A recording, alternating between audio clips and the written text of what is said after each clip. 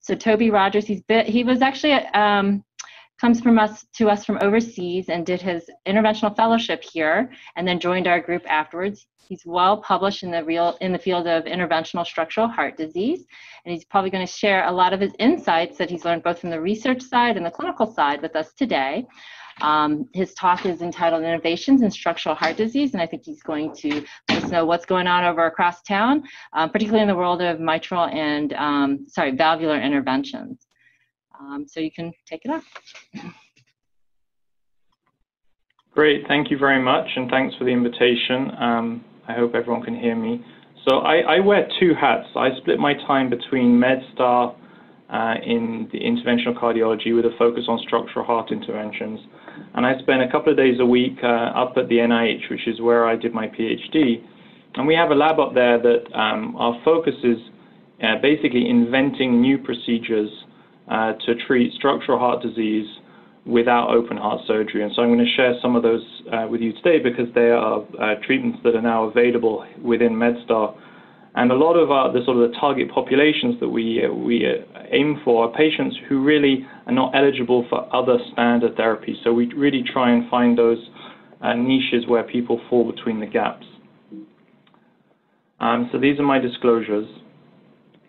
In terms of objectives, I'd like to just sort of show you a couple of the new transcatheter options to address heart valve pathology, focused particularly on the aortic and the mitral valves, because that's the commonest heart valve disease that we see.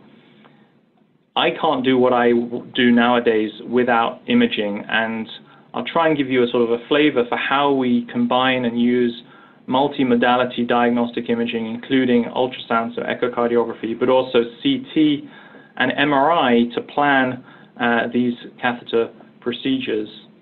And then finally, just to review some of the latest interventional techniques and therapies for these patients who are really ineligible for conventional therapies, and I'll show you what I mean by that in a moment. I think it's always nice to start with a case and try and ground these sort of concepts in reality. So this was a patient who we saw last year. She's 74 years old, typical combination of comorbidities, and she presented with exertional dyspnea and with a reduced ejection fraction of about 30%. This was her echo. And for those of you who are not used to looking at echoes, this is so an ultrasound of the heart. It's two views of the left ventricle. Down the bottom, I don't know if you can see my pointer, you probably can't. Bottom is the left atrium, so it's at sort of 4 o'clock on the image on the left and 5 o'clock on the image on the right. And then the mitral valve between the atrium and the ventricle. And then, but I want you to focus on the other valve here, which is the aortic valve, which is at sort of 3 o'clock in the image on the left and at about 4 o'clock in the image on the right. And you see how bright it is, and that's because of thickening of the leaflets, calcification of the leaflets. And you can see, I think we can all just, it's pretty intuitive, that valve just isn't opening well. So this is aortic stenosis. This is the diagnosis for this lady. And because we like to do lots of imaging, not just echo, she underwent this detailed workup. And we really are talking about multimodality imaging here, because not in addition to echocardiography, she had a cardiac cath, so we checked the coronaries to see whether she has coronary artery disease that could be contributing to her symptoms. And then she had a CT scan, which has really become a sort of central pivot mainstay of imaging for structural heart, because it gives us these beautiful anatomic images.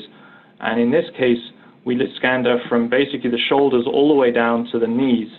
And that gives us images of the heart, as you can see on the right, that allow us to really accurately size our devices.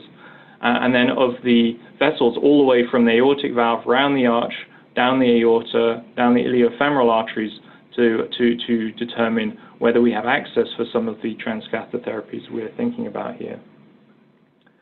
So really, any patient like this, the big question is surgery versus TAVR, and this is, I apologize for the abbreviations, but we're talking surgical aortic valve replacement versus transcatheter aortic valve replacement. And I'm an interventional cardiologist, so I'm going to talk about TAVR. For those of you who've never seen a TAVR valve, this is an example of one.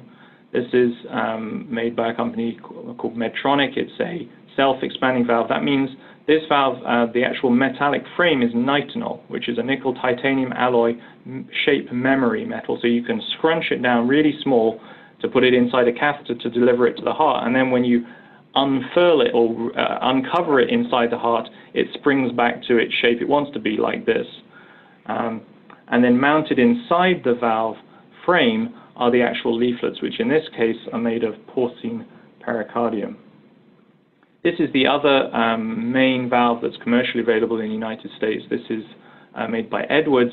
It's a slightly different technology in that this is a cobalt chromium frame, meaning it's a metal that you have to, if you crush it down, it's going to stay crushed. So basically the way this works is you squeeze it down onto a catheter, but mount it on a balloon, and then you open it up inside the heart by inflating the balloon and pushing it back to its shape here. And this valve has leaflets that are made of bovine pericardium.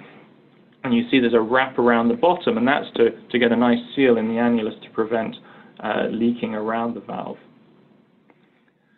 So TAVR is a truly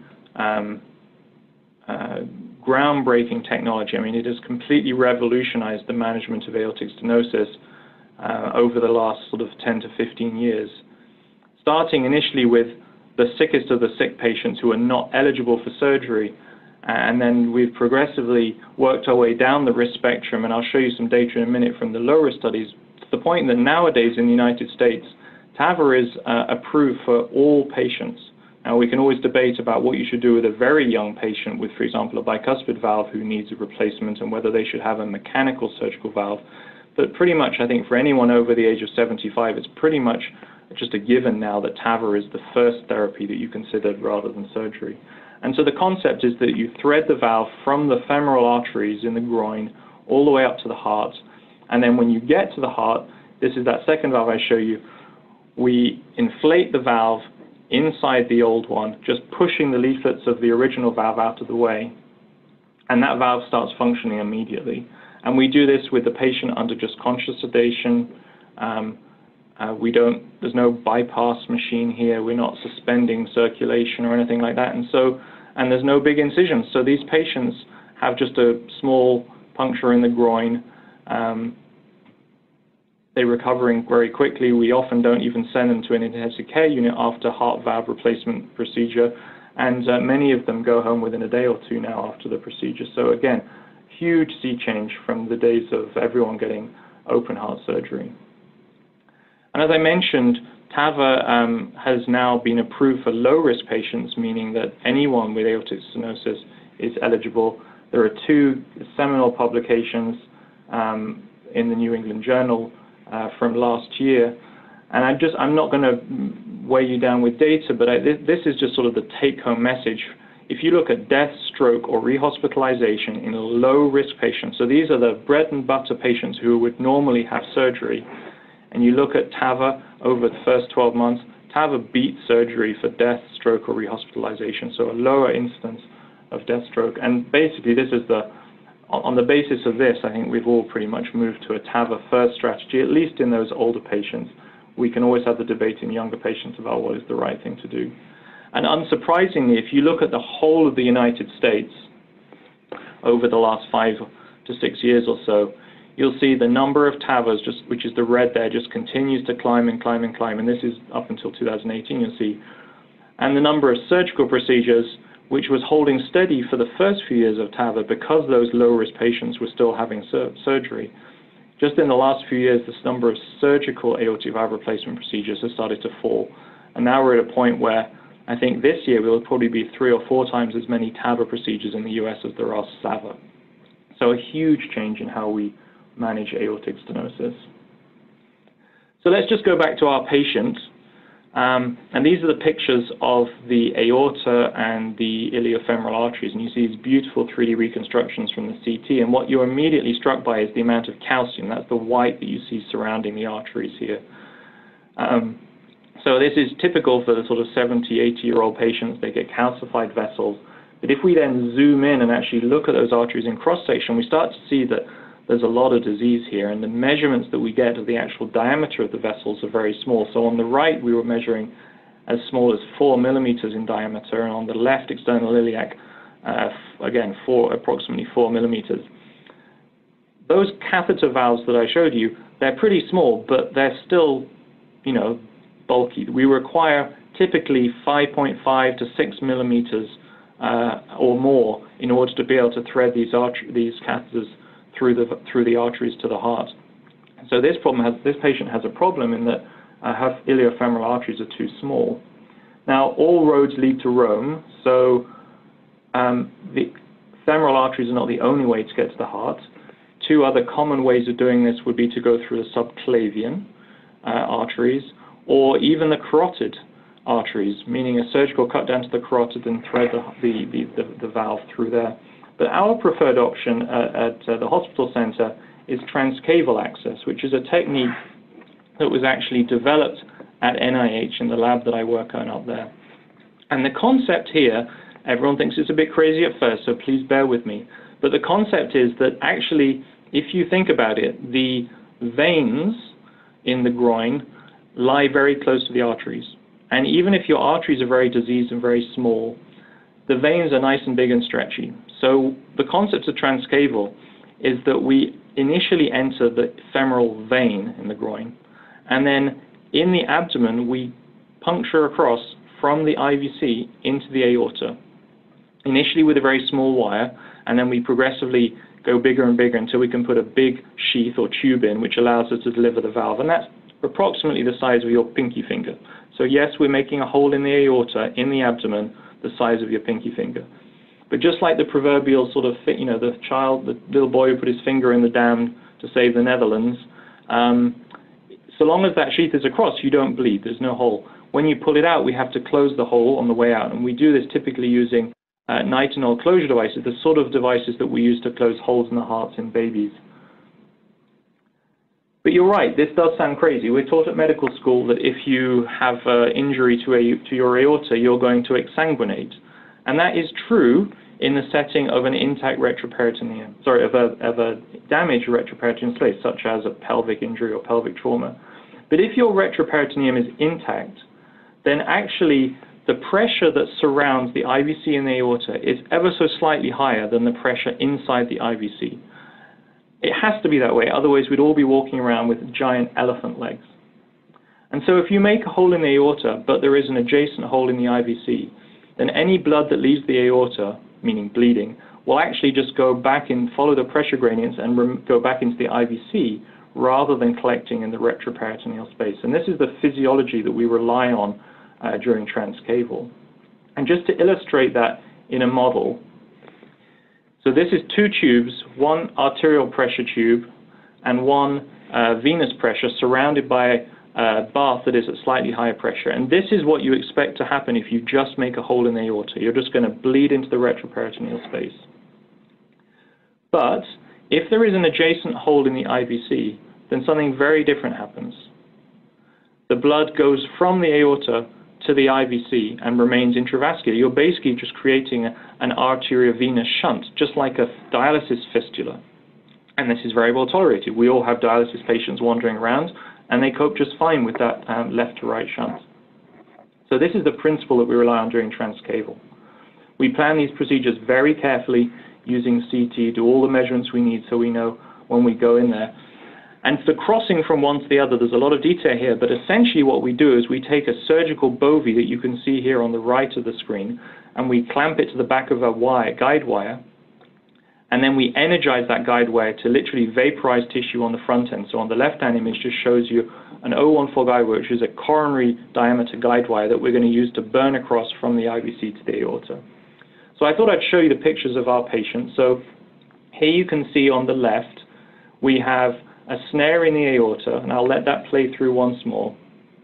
And we burn through from the IVC, so we've got a catheter in the IVC, a catheter in the aorta, just a small catheter in the aorta, and we burn through into a snare, which is like a bullseye target, and then we grab that wire, and then we advance the wire up to the aortic arch to create a nice rail.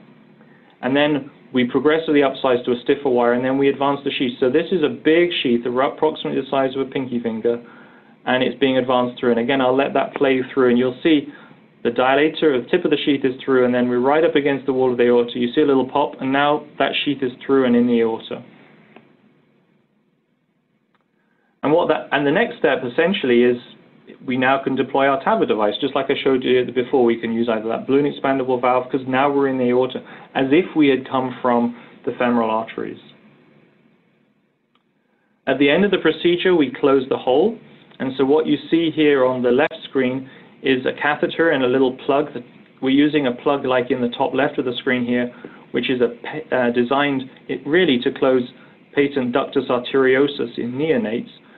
But if you think about it, this is very similar to a PDA. This is a shunt between the aorta and a low-pressure system, in this case the IVC, not the pulmonary artery. But we're basically using the plug in the same way. So we deploy it across the fistula between the two vessels, and then we take a picture. And you can see here the plug sitting in the wall of the aorta, but no bleeding.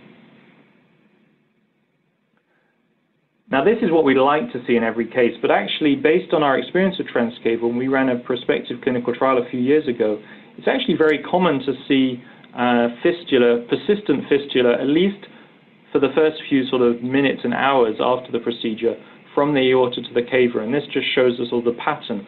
So approximately a third of patients in the prospective study sponsored by NHLBI had a complete closure like the one I just showed you. Approximately just 2% of patients have a little bit of extravasation, and we have to do a little bit more work, but the majority of the patients, 60%, had a residual fistula. And so what I'd like to show you is a device that we then designed and tested here at the hospital center and at a couple of other centers in the US last year. And this was a dedicated closure device. So it's a device that is designed specifically to close transcaval tracts. This is what it looks like on the left. It has a couple of specific features that improve over the plug that I showed you before. It has more fabric built into it to achieve rapid hemostasis. It has a central guide wire that means that we never lose access during deployment. And it is fully retrievable and repositionable, which is always attractive for these devices. You don't just have one shot at it. You can reposition, you can fine-tune it until you get it right. This image on the right shows you a CT scan at 30 days, and we've just colored in the plug in green there. You can see how it sits between the two vessels.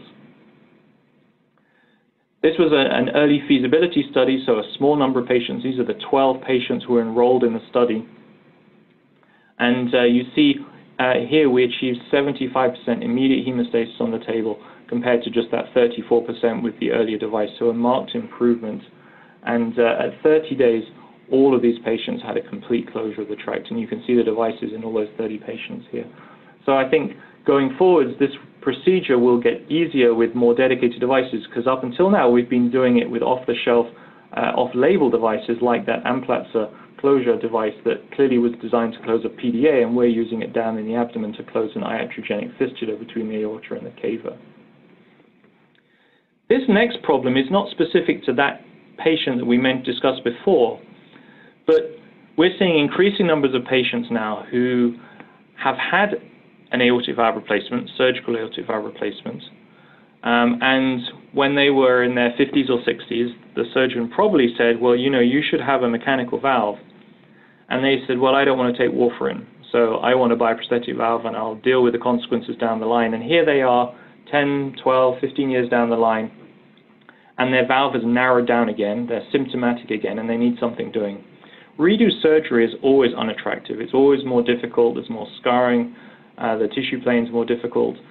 And so it seems obvious and very attractive that if we can just put a new valve inside the old one, then potentially we can buy them another 10, 15 years or so without having to have another big open heart surgery.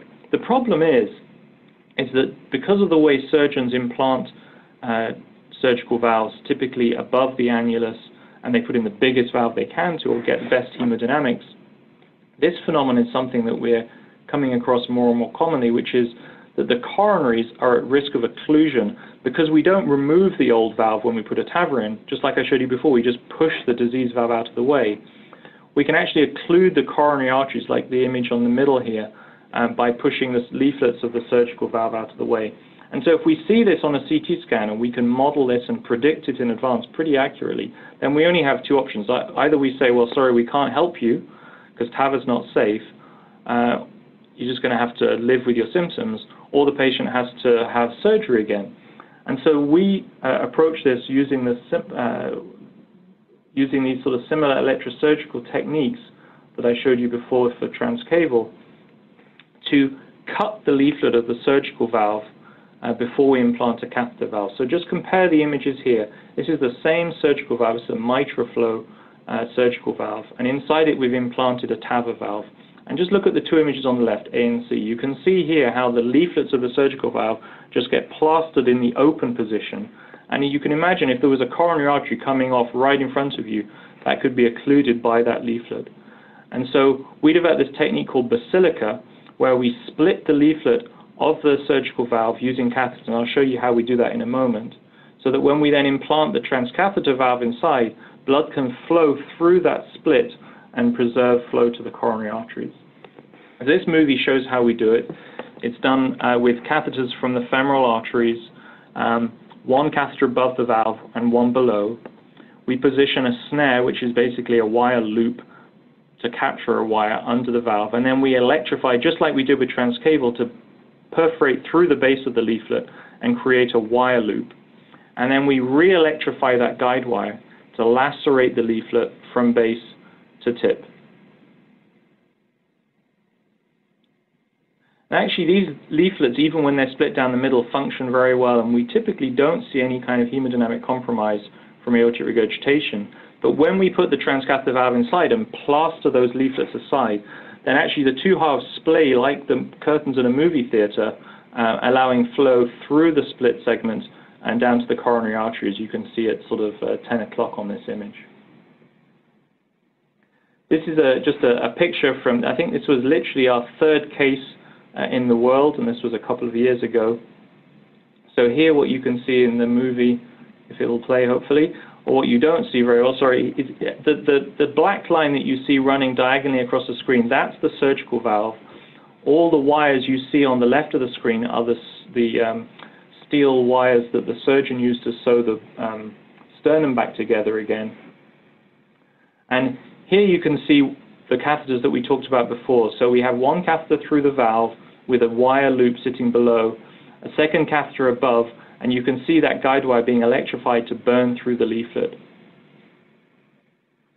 The next step, we're going to actually lacerate it, and here you can see the catheters being pulled up onto the leaflet. We energize, we burn, we slice the leaflet, and then where we implant the valve inside, you can see that this valve is right up above, and this is the left main coronary artery coming off at 3 o'clock here. And yet when we inject X-ray dye down, we get good flow down the coronary and preserve coronary perfusion. So again, a potentially life-saving treatment, allowing patients who would otherwise have been turned down for TAVR to undergo a transcatheter procedure and avoid the need for open surgery again. If you're interested, then we've published many papers on this, including this one, which was the report from the prospective study. Let's move on a little bit and talk about a different disease, mitral regurgitation. And this, I'm sure you all have patients with mitral regurgitation, and we often struggle with what to do with these patients. The truth is, if you have mitral regurgitation because there's a problem with one of the leaflets of your mitral valve, we do have good options. Surgery is a great treatment for degenerative or primary mitral regurgitation caused by disease of the leaflets.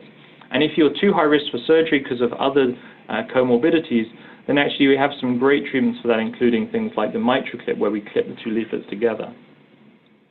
Functional mitral regurgitation, of which there is probably a lot more out there, is caused by stretching of the ventricle, typically in the setting of heart-dilated cardiomyopathy, be it ischemic or non-ischemic.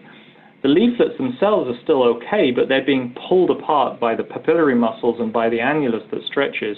And so you just have a hole through the middle because they no longer come together and coapt, and so that creates the regurgitant orifice and allowing flow back into the left atrium, causing higher pressure in the left atrium, pressure on the lungs, and pulmonary edema. I mentioned just a minute ago edge-to-edge mitral valve repair, or the MitraClip. This is what it looks like, the actual clip. It's basically a staple that we use to staple the leaflets together in the middle, like you can see on the image on the right. And this treatment's been around for a number of years, has been shown to be very effective for degenerative mitral valve disease. But then just recently, the COAP study was published, which really sort of was, again, another game changer. And I want to just spend a moment talking about this. So this was the use of the MitraClip edge to edge, so clipping the leaflets together in patients with heart failure and reduced left ventricular ejection fraction. And when this data was presented at a big conference a couple of years ago, there were audible gasps in the room. People couldn't believe what they were seeing. Because if you look at heart failure hospitalizations, MitraClip plus medical therapy versus medical therapy had a huge beneficial effect. With a number needed to treat of 3, you only need to put 3 of these in to prevent hospitalizations. But even more impressively, the clip had a really dramatic impact on mortality. So MitraClip plus medical therapy versus medical therapy over a 2-year period, number needed to treat to save 1 life, 6. So if you take 6 patients with heart failure and mitral regurgitation and you clip them, you will save a life over a 2-year period, which there are very few therapies, certainly in interventional cardiology, but I would argue in much of cardiology that are this effective. And FDA approved this therapy last year, and we're just at the final stages of CMS approval for reimbursement. So I think that this therapy will be an option for patients with functional mitral regurgitation in the very near future. But I want to just spend a moment talking to you about a different approach, which is rather than clipping the leaflets together, why not try and treat the underlying problem that causes the functional regurgitation, which is stretching of the annulus. And for those of you who are interested or know about mitral valve surgery, most mitral valve surgeries for functional mitral regurgitation involve implantation of an annuloplasty ring. So the surgeons will put a rigid ring around the annulus to cinch it back down to the size it needs to be. So I'm going to show you a treatment that we are currently pioneering here at the hospital center. This is a device that was, and a technique that was invented, again, at our lab up at NIH, called mitral cerclage annuloplasty, and it's developed in collaboration with a small business that's NIH funded out of Boston. It's performed via an internal jugular approach, and we pass a catheter down through the tricuspid valve and open a snare in the right ventricular outflow tract. And then a second catheter is advanced into the coronary sinus. And if you remember your anatomy, the coronary sinus beautifully lies along the posterior mitral annulus. So it's in an anatomical location that's very favorable to perform a percutaneous annuloplasty. We then navigate a wire through the myocardial septum, catch it in the RVOT, and externalize that wire. And we've now created, if you think about it, a loop all the way around the mitral valve.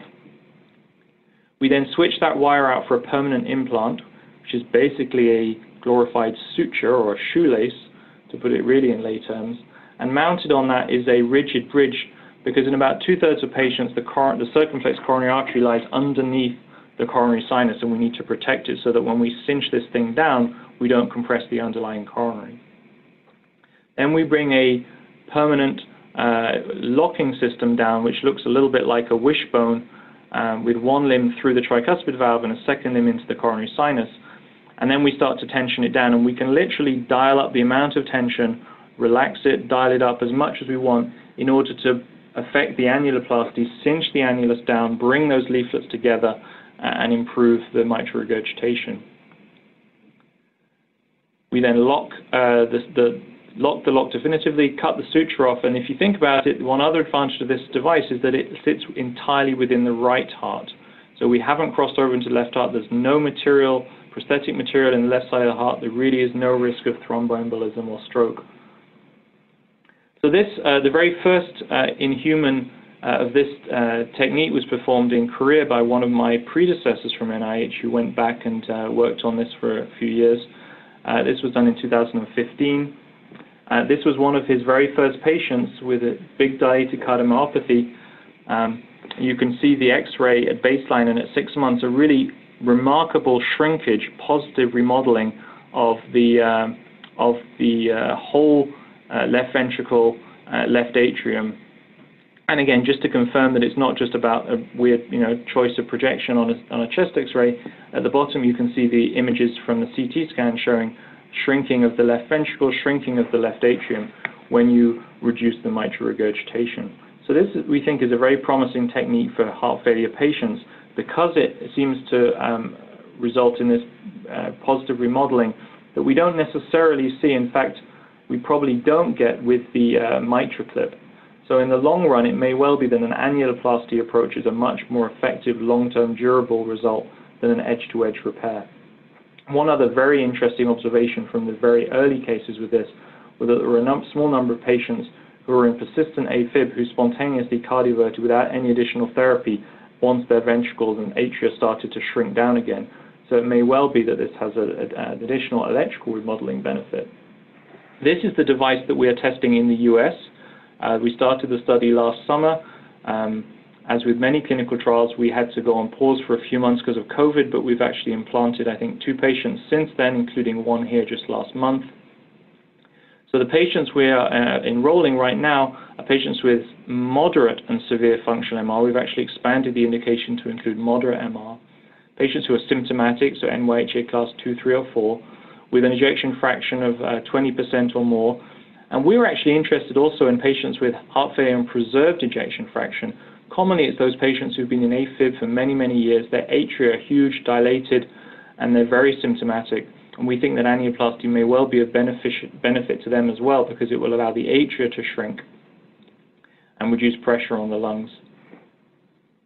This is a patient from last October, just to show you what this device looks like in place.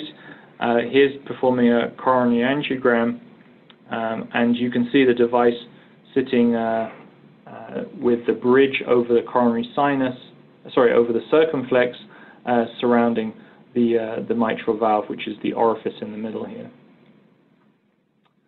This is this patient's echo. Sorry it won't play, but you can see from the snapshot here a lot of MR at baseline and significant reduction at follow-up. And we expect that actually the MR improvements will continue to improve as the chambers shrink down. And we've seen very positive results in these early patients. I think we're on about patient number 12 or 13 now in the world with this technique. But we're seeing very positive results in terms of the ventricles remodeling, the atria remodeling, the right heart remodeling, all very positive for long-term durable results.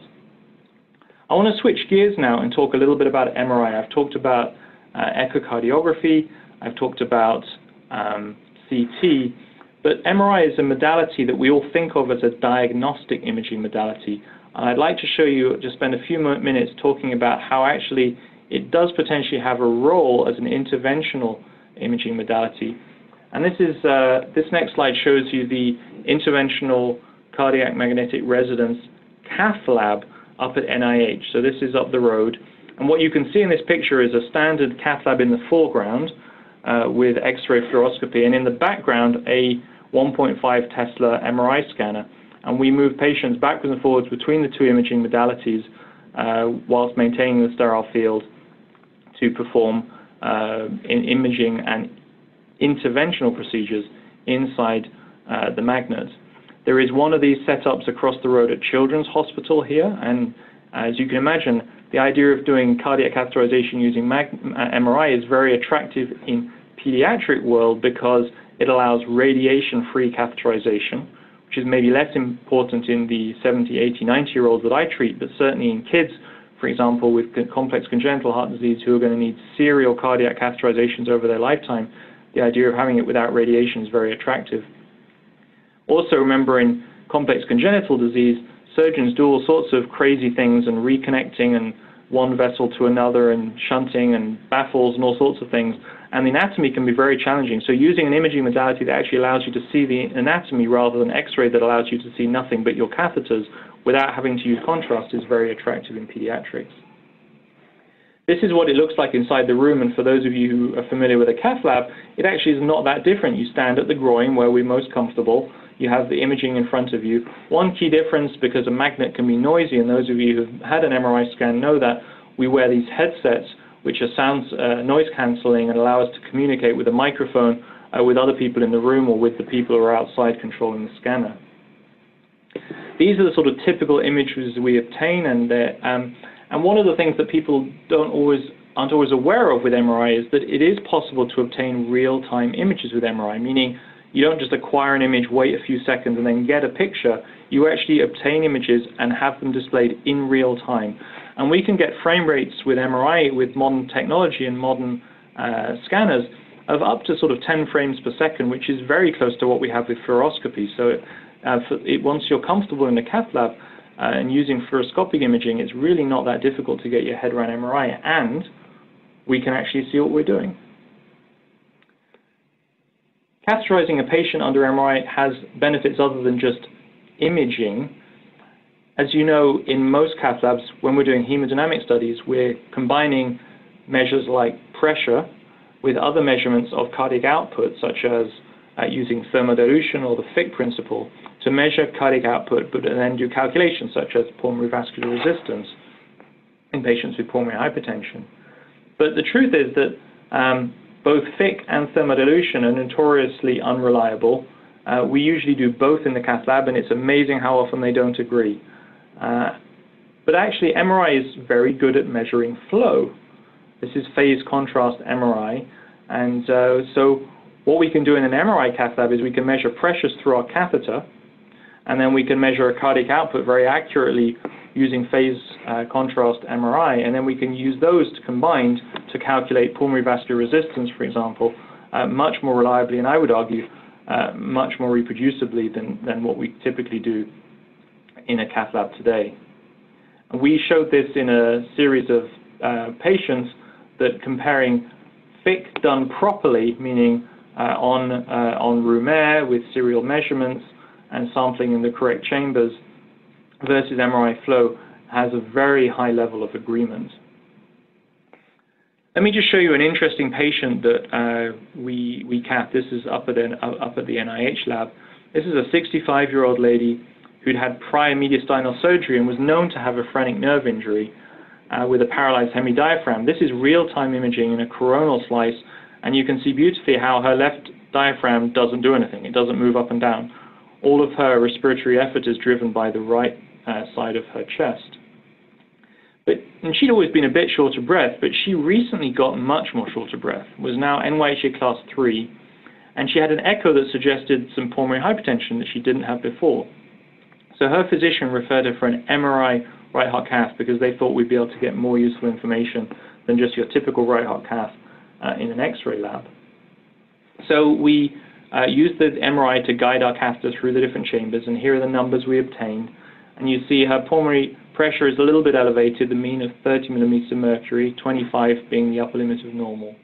And her wedge pressure is a little bit up as well, suggesting that she may have an element of left-sided heart disease, which at her age, you know, we'd be suspicious of something like diastolic dysfunction or heart failure with preserved ejection fraction related to long-standing hypertension, for example. But because she's in an MRI scanner, we can look at the heart. So here, acquired over about 2 minutes without breath hold, so the patient has had a bit of sedation, she's dozing off, we don't need to interact with the patient at all. We acquire these short axis images that many of you who have spent time in cardiac MRI will recognize, and we can check and note her left ventricular function, at least systolic function, is normal. The right heart function is normal as well. So we've acquired pressures, we've verified that her left diaphragm is completely paralyzed, and we've established anatomy and function of the ventricles. That's pretty powerful. Well, we can also do this. We gave 1 cc of gadolinium and did perfusion imaging of the lungs with a single breath hold. She just has to hold the breath for about 10 seconds. And these are different slices going through the lungs, but I'll pause it where it matters.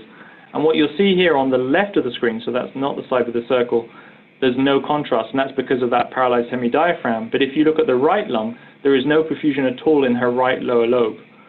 And that would suggest that she's had a pulmonary embolus. So we've basically done a perfusion scan during our right heart cath, which, and just because the referring didn't believe us that this was even possible, they sent the patient for a nuclear study which confirmed that she did indeed have a perfusion defect in the right lower lobe consistent with pulmonary embolus. So I would argue an extremely powerful diagnostic modality that gives us anatomy, physiology, and function all in one sitting. And I'll tell you in a moment why I'm going on about this, but this is a capability that we'll have very soon here at the hospital center. I'm an interventional cardiologist, not a diagnostic catheter doc, so just doing diagnostic scans is not why I wake up in the morning. I like doing interventions. This is probably one of the simplest interventions we do. It's an endomyocardial biopsy. We do these day in, day out for the heart transplant patients, for patients with cardiomyopathy. And this is how we do it. We use X-ray fluoroscopy to introduce a basically sharp implement into the right ventricle, and then we randomly take bites out of things, because the truth is we cannot see the right ventricle on X-ray. All we can see is our device. And if you think about it, this is kind of crazy, but yet this is how we've been doing endomyocardial biopsy for years. Wouldn't it be nice if we had a modality that allows us to see our bioptome device, but also see the myocardium? And this is of particular interest in patients with disease that doesn't affect the heart uniformly, such as sarcoid. We often get asked to do biopsies in patients with sarcoid, and we do the biopsy and we send it off, and the results come back normal myocardium. And you've no idea, is that because they don't have sarcoid, or is that because we just missed the patch of sarcoid when we're doing the biopsy?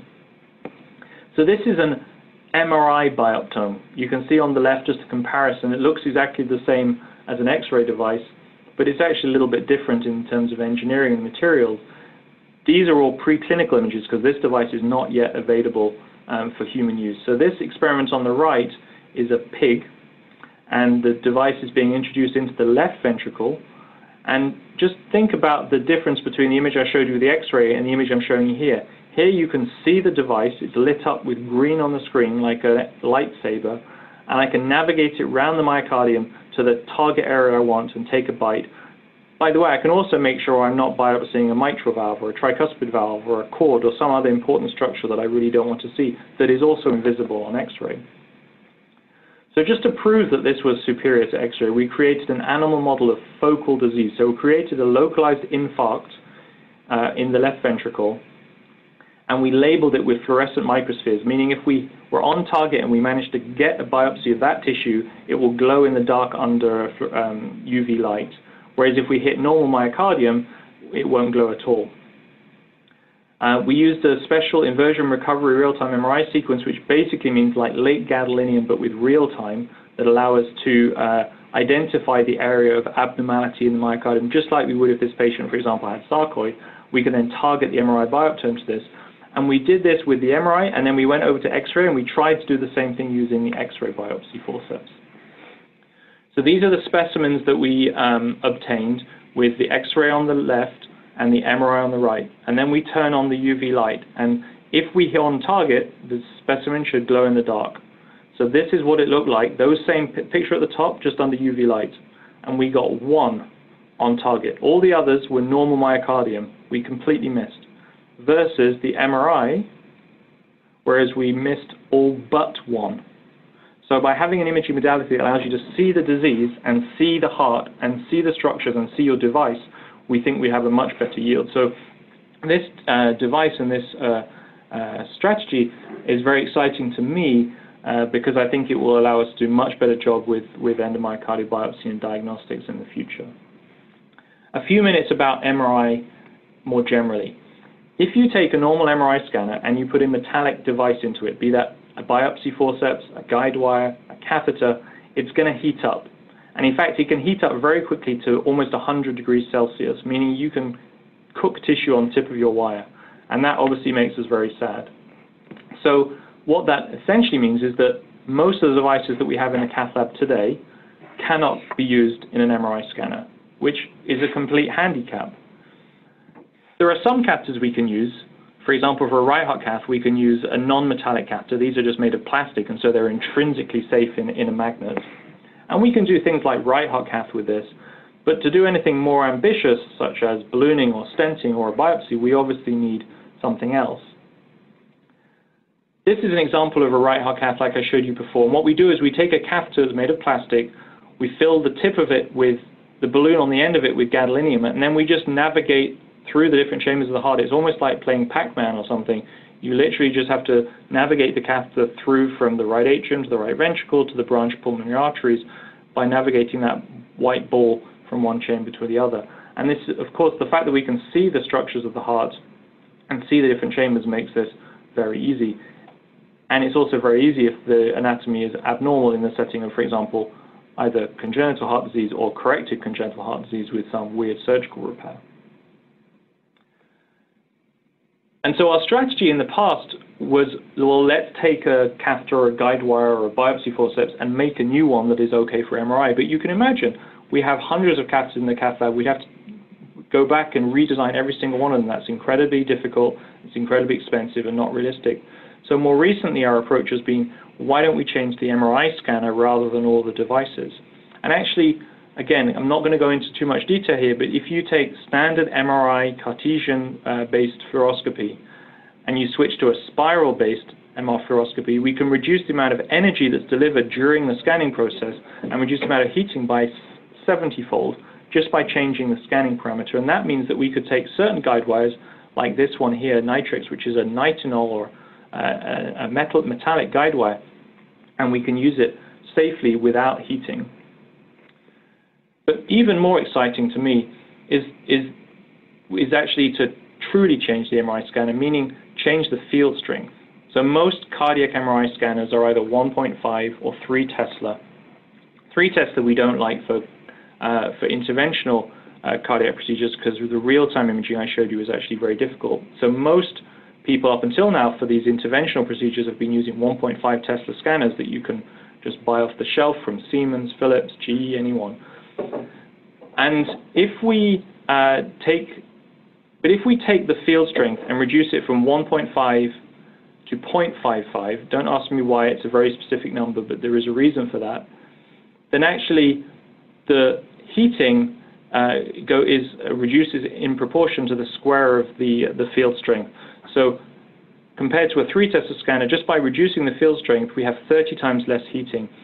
And what this means is that with a low field scanner, we could potentially just take the catheters and guide wires that we have in the cath lab now and use them without any modification at all, which means we'd be able to do a lot more. And so we did it. Well, this is the images from a colleague of mine, Adrian Campbell-Washburn, who's a very smart MRI physicist at NIH.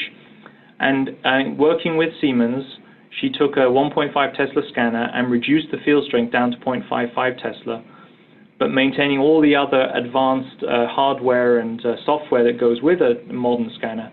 And these images were acquired on that low field scanner. And I challenge anyone who does cardiac MRI to look at these cine, flow, parametric mapping, angiography, late gadolinium imaging at low field and tell the difference between this and a 1.5 Tesla.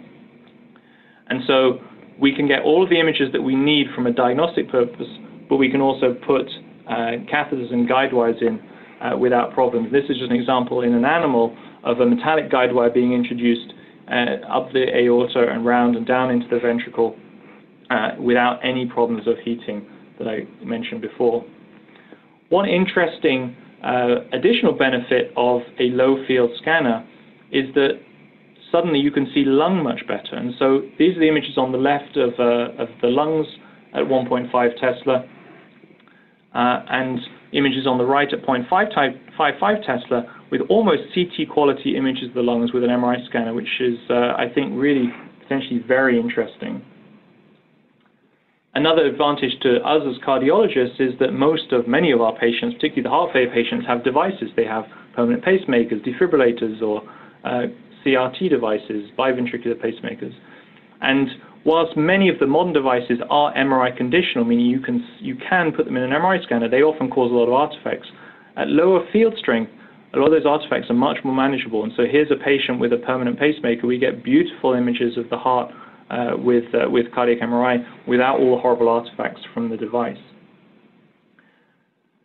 And so this scanner is currently a prototype up at NIH, but I have, from good authority, I understand that within a year or two, these low field scanners will be available as product from Siemens, and not only will they be useful for these sorts of applications, but they will probably also be much cheaper than a 1.5 Tesla scanner because there's less copper involved, there's less helium involved, and so hospitals, we think, will be able to buy more of these and have them down in the emergency room, use them much more freely than we do at the moment. So I'm running out of time. I'd like to leave some time for questions, but I hope that I've been able to show you how many patients are now eligible for transcatheter procedures rather than surgical therapies for structural heart disease, and that some of the innovations that we are actively involved in here at the Washington Hospital Center allow patients who would typically be ineligible for these transcatheter procedures to also involve surgery. And then finally, I hope that I've been able to give you a sort of a little taste that MRI is not just a diagnostic imaging modality. And this is important because you may or may not know that the Washington Hospital Center just bought a brand new 1.5 Tesla MRI scanner, and we planned ahead and developed the new imaging suite on the 4th floor to have all the other capabilities to do interventional MRI. So we will be able to offer this diagnostic interventional MRI right heart cath with all of the bells and whistles that I showed you very soon here at the hospital center, and I think this will be very exciting for the cardiomyopathic patients, for the patients with dyspnea that you just can't get to the bottom of why they're short of breath, because we can do all of these more advanced imaging in single imaging procedure. So these are the objectives we discussed at the minute, but let's just come back to our patient. So she's 74, she's got severe aortic stenosis. We did a successful transcaval TAVR. This is her valve implanted inside her aortic valve. You can see we take a picture at the end to show the coronaries are open. She was discharged home on post-operative day 4. This was the final picture at the end of the case, the image on the right. You see that plug sitting there with no leaking from the aorta into the cava. And she had a CT scan when she came back at 30 days, which confirmed that plug was in place. And I think nice little picture on the left there. So I'll stop here. 5-10 minutes to go. I welcome any questions, and once again, thank you so much for giving me the time. And if you have any patients that you encounter that you think might fit one of these clinical trials or these novel therapies that I've showed, we're always interested to meet them and to discuss them with you to see whether we can help. Thank you.